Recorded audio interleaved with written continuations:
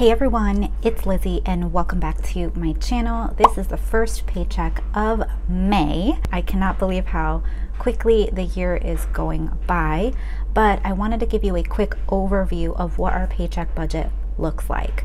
So I did receive my part-time pay this Friday, and then my husband also received his income from his company. So this is the starting balance that we are working with. This is after we've already set money aside for tithe, and then we just have to focus on paying our bills, our variable expenses, and then saving as well. So you can take a look at this and see how I break things up.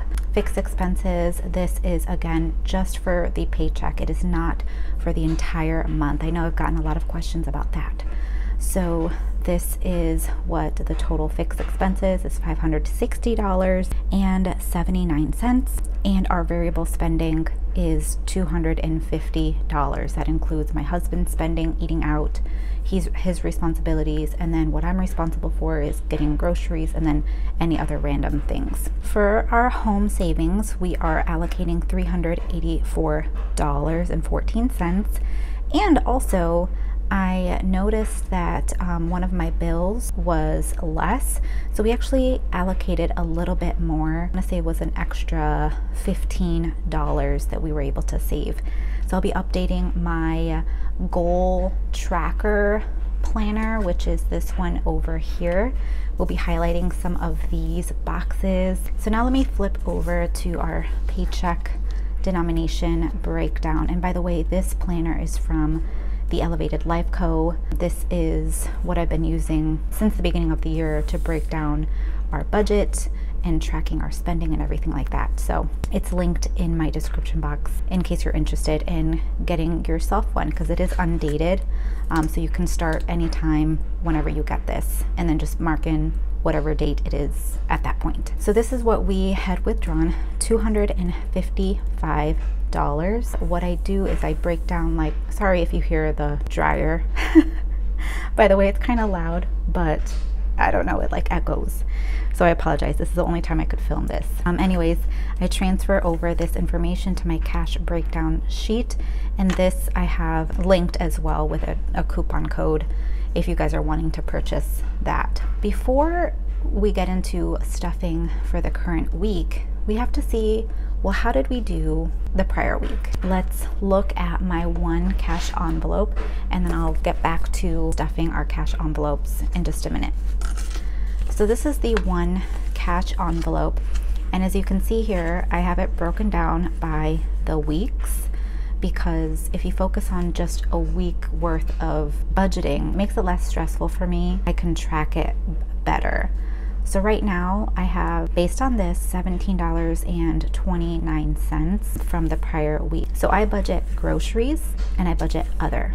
Now grocery, obviously it's self-explanatory, food purchases, any household items, that is what I include under grocery. That's a weekly budget, so you're only focusing on like the 6 or 7 days. And then this was my budgeted amount for other. Other is if there's purchases that happen a little bit more than the groceries, wanting to eat out, wanting to buy myself makeup or whatever. That's what this is for. So I have $17.29 at the end of the week. So I have my bills in here, and then I have my change in my little wallet. So let's just get that out. Sometimes change falls in my car, so it might not be exact, but that's okay. So I have 60 cents in my wallet, and then let's see what we have. 5, 10, 15, and 16. So $16.60 is what I have. There might be something that I was missing. Oh, the 33 cents that I spent at CVS. That's probably what it was that I didn't allocate. So $17.29 minus, I think it was 33. Yeah, so 16, and yeah, I'm missing some change, but that's okay. So we have $16 left, and what I do with my leftover money is I allocate this to my savings challenge. So I'm gonna move this aside, and so I have this box here that has 100 envelopes, and it's the 50-50 challenge. So you label envelopes 1 through 50, and then the other set 1 through 50. So then when you pick an envelope, that's the number that you will be saving. So how I am doing it is whatever I don't spend, whatever money I don't spend from the prior week, I'll just choose a number that matches that. So in this case, it's $16. I'm gonna take $16 envelope and then put that money there.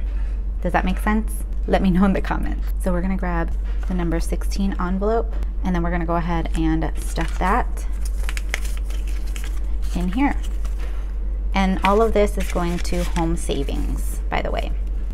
And then I'll go ahead and I'll highlight that, and this just is for tracking purposes. I'll do that in just a minute because I have to film a reel on this. So it's really nice, and it's fun to do it that way.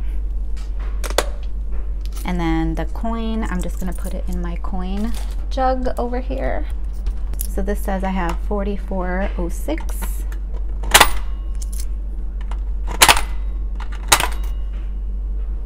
And now I have 44.66.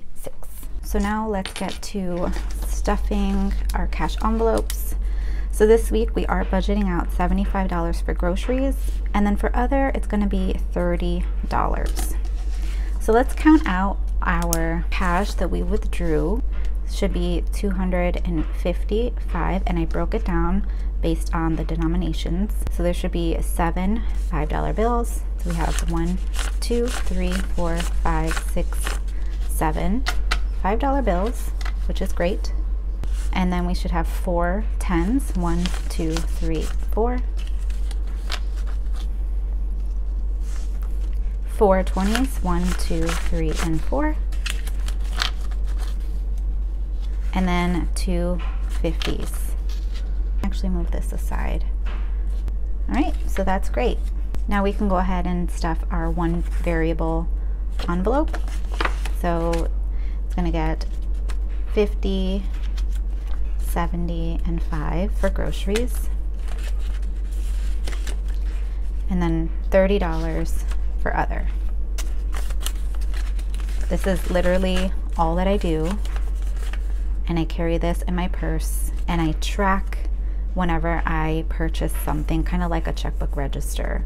It just works for us. I really love it because of the simplicity of it. So this is gonna go aside into my purse, and this is my sinking funds binder.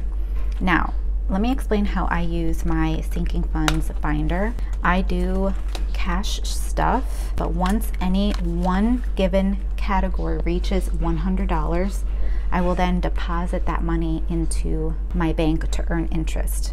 So I do not carry this with me out of the house unless I'm going to make a purchase that I know of, but this gets kept in my safe. Just want to make that clear because I know I've had some people like be concerned or question why I have this. It's just visually seeing the cash for me and for us here.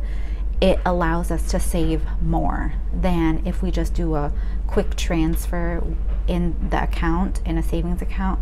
We don't feel like we are actually saving. I don't know, it's a psychological thing, or I don't know. But it just works for us. We save more and we're more intentional when we do it this way.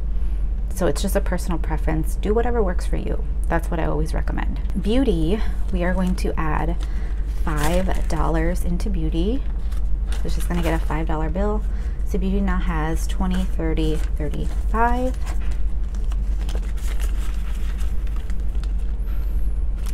Blessing, we are planning on donating to a charity that it's getting $10, not 5.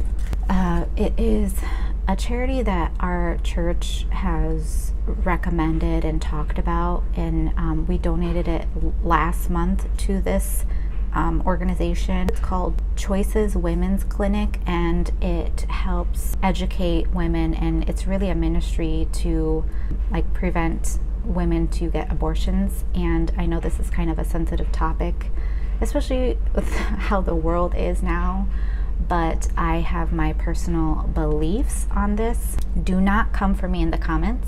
I am not one to argue about politics, about anything like that, controversial issues. I try to avoid all of that. but if there's an organization that stands by beliefs of mine, I will 100% support them. They're a Christian organization, and I just love that they have helped women like make wise decisions when it comes to childbirth, adoption, and really saving the child's life that is unborn.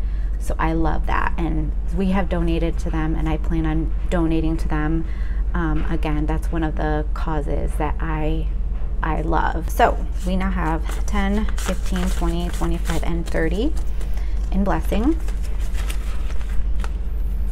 Pets is going to get a $5 bill. We have to build this back up because we've used that. Anniversary is gonna get $35. You guys, our anniversary is coming up in September. We're celebrating 10 years married. I cannot believe that it has been a decade, right? That's crazy to me. We've definitely gone through struggles.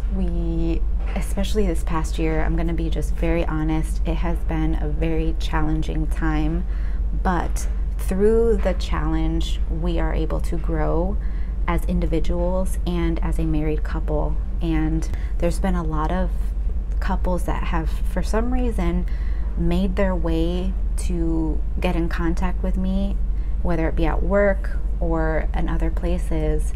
And these women have been going through struggles and trials, and I've been able to share things that we are doing right now, you know, getting counseling, praying, kind of trying to make it work, because marriage is not a piece of cake, you know. It takes work, it takes effort on both parties, on both sides.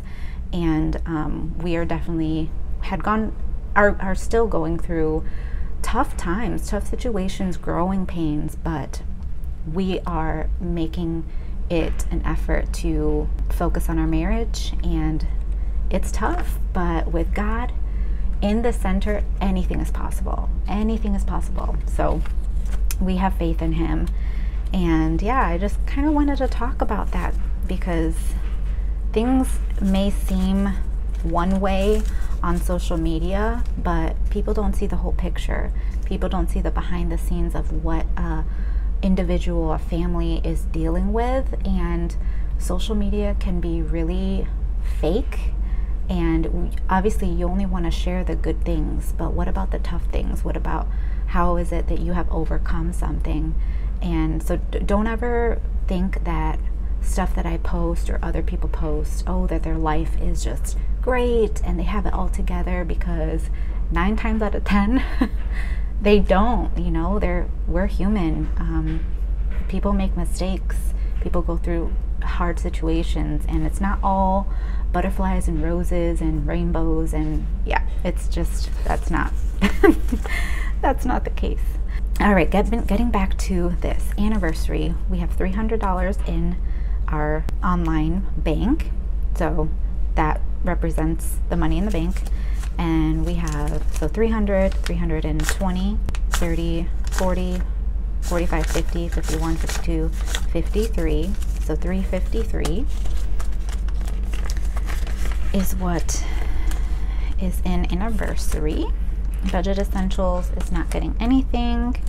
Car, I think we are stuffing car. It's getting $5, so it's just gonna get a $5 bill. 20, 30, 40, 45, 50. I actually have to get an oil change, so I should schedule that. I don't know how much it costs though. Christmas, we are going to stuff $10.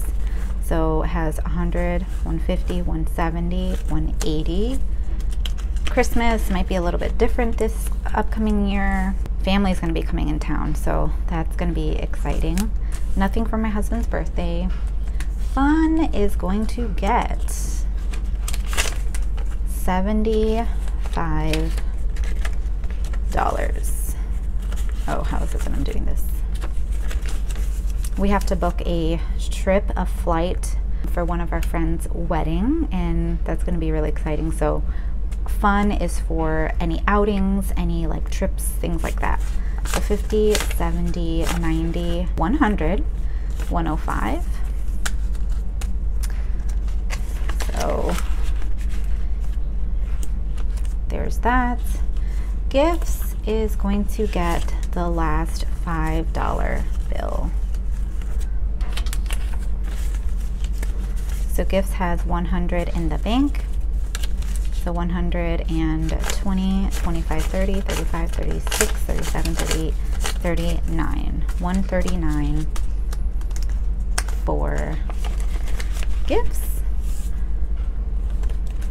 All right, so that is everything for the cash stuffing. Very simple, very straight to the point, and this is going to go in my safe along with my savings challenge envelope. I actually will be unstuffing and counting out how much we have saved thus far, and I'll deposit that in the bank. I know I mentioned that in the last video, but we're actually gonna make it happen. I hope you guys enjoyed. I hope that this just inspires you to get on a written budget and do it in a way that makes sense to you and your family. It doesn't have to be complicated. Just do it simply and effectively and just fun for you guys. So that's everything, and I'll see you guys right here in a brand new video. Bye guys.